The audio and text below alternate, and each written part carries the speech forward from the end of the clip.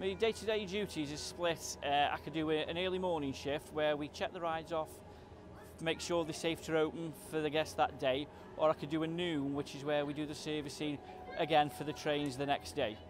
The most important thing is to make sure that the rides are open on time and safely, and if there's any issues we deal with them. We don't let them fester and get worse than what they are.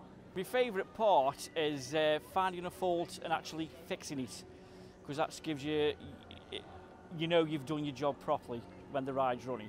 We actually do an apprentice course within the Merlin and Alton Towers. We have an apprentice going through one at the moment. We have 3 or 4 people that have gone through the apprentice scheme that actually work with Alton Towers to gain the engineering qualifications and of course the diversity of working at a theme park. They retrained me into the hydraulics, which I knew the basics, but I'm now a lot more proficient in it.